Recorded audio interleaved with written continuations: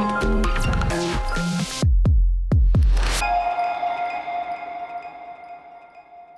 morning, everybody. I hope that you are ready to talk about boundary spanners. This is what we are gonna talk this morning. So for me, it's a pleasure to be here. Thank you very much to Matthias. Thank you very much to DPW. And thank you very much for all of you, not only for being here, but also to push the boundaries of supply chains with your role in procurement and digital supply chain, digital procurement. So we are in the same boat. So let me introduce myself a little bit. I have two roles. One role is about the MIT Supply Chain Management Master Program. So then if you are looking for talent, I can help you, right? So then we have 80 students coming from all over the world with 5 years of supply chain experience. We are very proud of being #1 worldwide with our master program. And yeah, our students are very highly demanded. So in terms of my other role, I am the director of the MIT Digital Supply Chain Transformation. Every single word here has a lot of meaning for us. Digital is obvious for you, supply chain is obvious for you, but transformation is my key word here. My research is about what is the transition? What is the evolution for a value-driven supply chain when we have layers of data that we can take advantage in order to move our supply chain to new spheres, right? This is the idea. We work in my lab with 3 topics, main topics. One is multidimensional collaboration. We are going to talk about it. I am a firm believer of collaboration. And then data-driven digital ecosystems is a great opportunity for all of us. I mean, we were working with several companies. I am putting some examples here. With Walmart, we were working about horizontal collaboration and last mile delivery. We are going to share today their last product, the last service they have about Go Local, because they are promoting multidimensional collaboration. The second topic of my lab is about digital supply chain capabilities. So our main claim is that in order to transform your supply chain digitally, first you need to push for a strategy. And this is what we believe. So first is value propositions. How do you envision about your supply chain? And then technology will come. Don't ask the question, what blockchain is going to do for me? From our point of view, this is not the right question, at least for starting the journey, right? Is how do I envision my supply chain? How do I envision my procurement in the next 5 years? And then the answer will go with data and with technology. And also the third, that is, I love it, is artificial intelligence and in supply chain. I am bringing together these 2 other legs of my research. With AI, I am now doing research on how human and AI team together. What are the teaming capabilities they need to develop in order to drive value-driven supply chains? This is the idea. So then we are doing research in order to move from pure automation, very data-driven RPIs, into augmentation. And augmentation is coming in 2 directions, right? From the human to the AI, and from the AI to the human, and how they can work together. And I want to measure all these elements. And actually, I am right now involved in a research project on all these elements, human-machine intelligence, collective intelligence, especially for supply chain resilience. So then if you have data, if you are, working in a boundary spanner, so buyer-supplier relationship using AI, and you want to explore more these things, let me know, okay? So, but let's go with the main aim of this presentation. It's about boundary spanners. So I have just published this article at Harvard Business Review that the title is Digital Transformation is Changing Supply Chain Relationships. Why did the main editor of Harvard Business Review remove the term boundary spanners? I don't know. Because for me, it's the main trigger here and the main point, right? And then, but we are going to discuss today about this role of boundary spanners. So let's start first with how we will define boundary spanners and supply chain. So are those members of the supply chain, typically supply chain team, or some functions in the supply chain, like procurement or distribution, or maybe commercial purchasing, in which you are in contact with external stakeholders of your value chain, right? And this can have a key role in your digital ecosystem. And this is what we want to discuss today. But before starting, maybe introduction can help me, because I would like to hear your opinion. This is the first thing we are going to do. If you can, production can project, please, the menti.com poll. So then we can show the QR code here, if you don't mind. If not, we will jump. Okay? Now, here we go. Okay, so then also for the those that are live streaming, then you go to menti.com, then you include the code that is in the top of the slide, 1404-3098, or also you can scan this QR code. Please, could you do it now? I hope that you can do it here. So if you scan this QR code from your seat, hopefully you can do it. Then the key question is, what are the benefits of boundary spanners in digital supply chains from your experience? I mean, have you identified these boundary spanners in your supply chain in your company? What are the potential benefits of those in your particular digital supply chain? Not the regular supply chain, the digital supply chain, when you are taking advantage of data, when you are taking advantage of technology, when you are transforming to these opportunities behind of all digital era. Oh, we have a lot of answers. I am glad to see that. No clue? Yeah, okay, yeah. So let's discover together. So visibility, transparency is so important, transparency. But not all the companies are happy with transparency, right? What about if my competitor is going to learn from my data, if going to identify my core strategies? So then stakeholders alignment, totally. Then please explain, of course. Competitiveness, stakeholders alignment, closeness to customers, seamless. I love the word seamless, so important, right? Different system, cybersecurity, this is the trade-off with transparency. Cost reduction, okay, how boundary spanners can bring cost reduction is a key question, right? I was discussing just before with Scout B CEO about how important is cost reduction and how you can measure the return on investment from your AI. And this is a very open question, but this is not time for discussing this now. So again, thank you very much. So I wanted you to start thinking about it, about what the boundary spanners can be, especially in your supply chain. Let's try to discover this.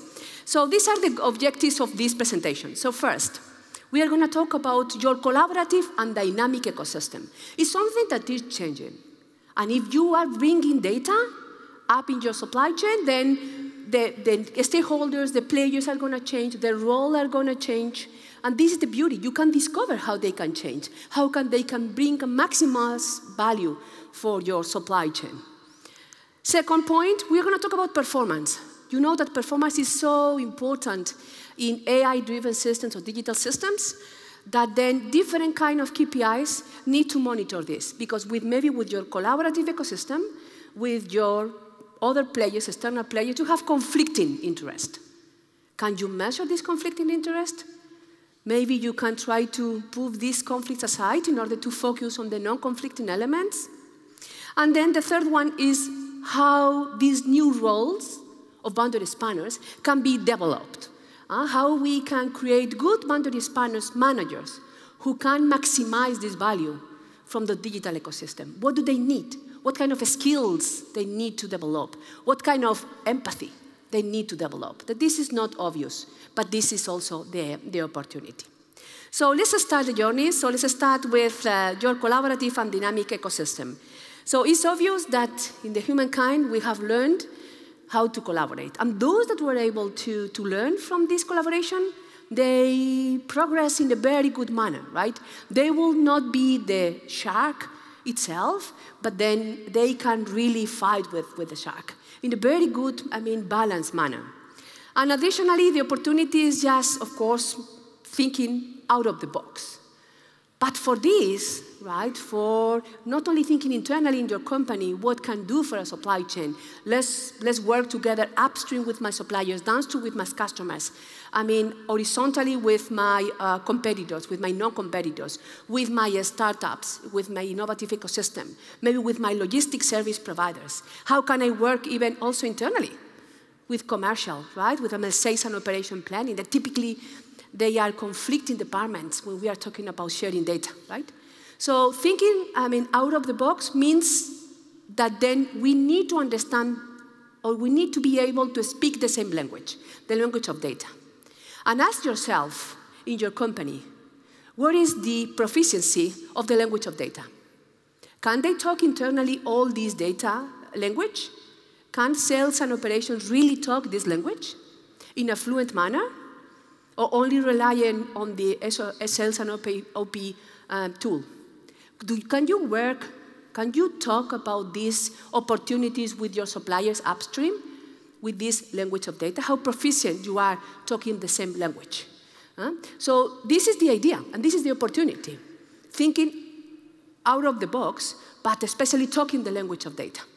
And the language of data in the proficiency manner is just to not only rely on data, but also relying on all the opportunities around data, discovering new players, discovering new opportunities, discovering new value.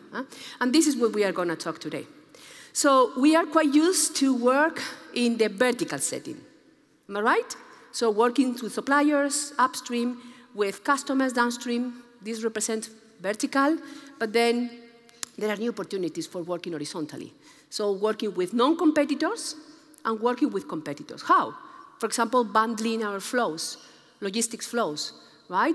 Going to fill the track in a more efficient manner, creating density, consolidating freight.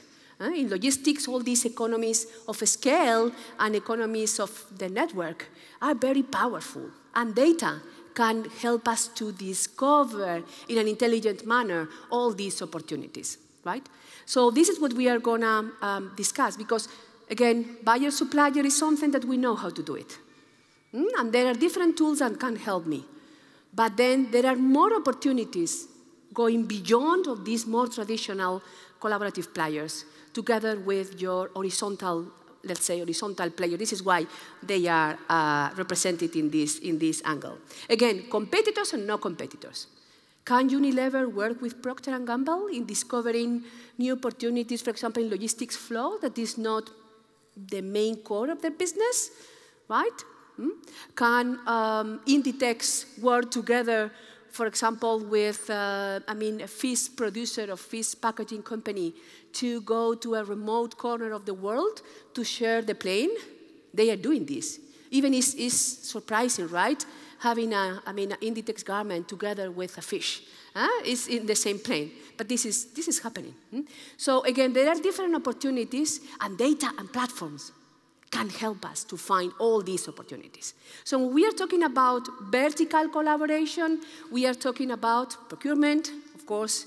We are talking about inventory control. I'm sure that you know all these terms: just-in-time, push or pull, transparency, customization, ordering, bullwhip effect, power. But what about power working with my competitors? There is a lot of power there, right? But then you cannot exercise this power in a, let's say, explicit manner, because you don't have a contract when you are bundling a track in order to go to a corner in the world together with your competitor, not using an LSP. I know that using an LSP, they are doing the business for me. I am talking about just sitting with my competitor to bundling our freights. And maybe a neutral platform can help me to do that. Then there is no contract there. It's the platform who is doing all the game for me. So there are different dynamics that is around that play a role that maybe we are not so aware, And maybe with the digital platforms and with AI, we can bring these games in our benefit. When we are talking about horizontal collaboration, then again, supplier, in different supply chains, producer with producer, retailer with retailer, and the key words are synergy. 1 + 1 is 3. Coalitions. I don't know if you are familiar with all these game theory, supply value, all these beautiful, I mean, a lot of PhDs have been doing with all this. Communities, bundling, gain sharing, value sharing, right? With I am sharing the freight with another player, how we can find new opportunities, how we can measure, quantify all these opportunities. But not only the monetary opportunities. What about the value? Who is teaching to whom? And how who is the student and the teacher in this collaborative game when there is no contract?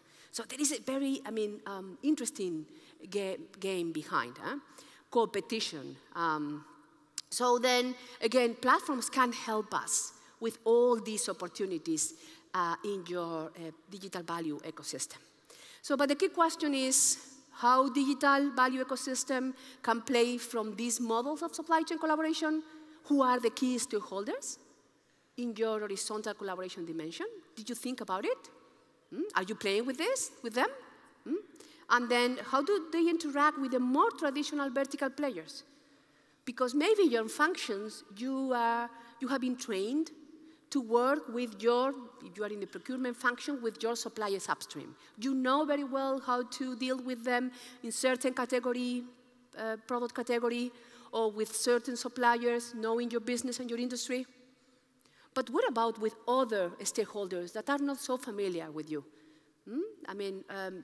Are you open to explore opportunities? So there are different benefits. So your collaborative ecosystem, then we are talking about this horizontal collaboration. We are talking about a smart recognition of stakeholders. If we are open a new area for selling our products in a corner of the world, what about this region? Can we, find real-time data about the behavior of customers in that region? Can this other collaborator help me to discover what this region can offer to me? And then in a smart way, how we can align performance and how we scale up, not only with this new player in my supply chain, but maybe with other players in that region. Align incentives. This is all about incentives. This is all about performance in a dynamic manner. So with digital platforms and with data-driven structures, we can explore new rules of the game. And this is the beauty. Just start exploring and exploiting all the time in an agile way. So again, I am a fast-moving consumer goods company, and I want to explore with another FMCG, so how we can discover, what kind of rules can we play, how these rules can offer some savings in my logistics network, for example. Can they find another players in my logistics systems? So then this dynamic pricing and dynamic gain sharing. Competition, again, the idea is that we can work, quite openly with my free enemies. Boundary dynamics, they can be altered very dynamically and very openly. So today, then one player is a supplier, tomorrow is a customer, can be my co-producer. Does this something that sounds, familiar or feasible for you? Or this is, science fiction? And then, or maybe we can play with a central trustee role, a new neutral player who can help me with this other competitor or no competitor to find these economies of scale, economies of network. This neutral player can help me to find these gains. But then, again, new roles, new stakeholders, these kind of companies are new in the game. And digital platforms can really help me with all this, with data-driven approaches. And then, in my company, the boundary spanners, again, all those that are working with external stakeholders in my value chain, then they need to be trained for that. They need to be prepared. They need to to have empathy with others in order to see what they can teach me, what they can bring, what value we can discover with them in terms of logistics flows, in terms of maybe, again, new sales opportunities. So then this is the role of boundary spanners, to be aware of all these opportunities that are listed here, that they can have, and I'm going to use terms that from my research, they can have enough psychological safety in order to explore the new game with those without being afraid of making mistakes, because these small pilots will give us opportunity to discover new games. So then this is a lot of, openness in all this game. So let's go to the second point, performance. And then let's use one example. Walmart. I will go quickly. Yeah. Walmart. Walmart created this new platform. They launched the platform 1 year ago. Maybe you are familiar with it. It's called Go Local. So then they develop a platform to enhance their last mile delivery service with other retailers, other players. You have on the bottom of the slide, on your right, you have here Walmart, is here, the retailer. They developed the platform based on their last mile delivery platform, their own platform, and then they wanted to collaborate with other players that are exactly in the same zip code, like restaurant or dry cleaning. So they can use the platform in order to leverage economies of scale and economies of network with other different players. Can be competitors, or maybe non-competitors would be better to start with.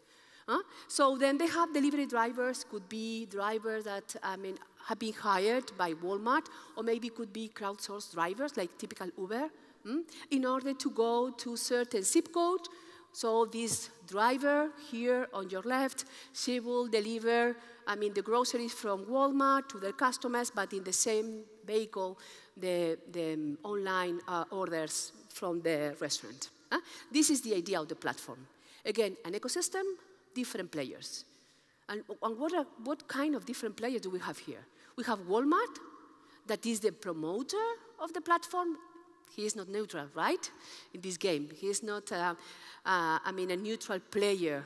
But then he can gain a lot out of this, because he can put some volume, he can include some volume in the logistics deliveries. We have the customers from different business, right? Groceries, restaurant, dry cleaning, others. They can have, for example, the drivers could be hired and belonging to the staff of Walmart, but also maybe they can be, crowdsourced drivers who have different incentives in order to play with. So again, different stakeholders with different agendas, different expectations. Something important here is that, according to a study by MIT's Law Management Review, only 17% of the platforms that have been created are successful in the mid-run. Only 17%. So what is going on with the digital platforms? The rest are not successful, they die. So what can we do with that? So from our point of view, what we have discovered, at least in the supply chain game, is that you need to recognize all your collaborative players and recognize what do we expect and how they can gain with your game as well. So you need to create this empathy with them. You need to put on their shoes and say, okay, what do they need to grow? What kind of KPIs do I need to work with them? So this is the idea with this platform. So there are some, again, feedback loops that we can measure with algorithms, AI, whatever. So again, if we start creating order density, we will have lower cost. Then we can have more order quantities. So which then it means that we will need more delivery drivers, that we will have more density, so the service will be higher. So then more partners, more order density. How we can incentivize all these dynamics with my algorithms and my platform. This needs to recognize all the stakeholders that are on your right there. And this is the beauty, not only Walmart, not only the on time in full, there are other incentives that we need to take into consideration in order to have a scalability for my platforms. So yeah, all servitization from Walmart point of view, They monetize all the digitalization effort in last mile deliveries in order to, yes, to scale their logistics. They were open to collaborate with competitors, non-competitors, new actors like crowdsourced drivers in the game, and then maybe to explore new rules and new settings. So again, if we found, for example, a zip code in which there are some opportunities because the population of this zip code is with good education, good salaries, maybe you can try to incentivize smartly in this area with certain restaurants, or maybe to make a pilot and then to learn from that. This is the idea, yeah. So performance was important, absolutely yes, but different kind of performance. What we call here key performance indicators and also key learning indicators. These key learning indicators are the deltas, how we are improving in this game, right? In this game, how we are improving, how we are creating lower cost, more orders, more density, better service. What are the deltas?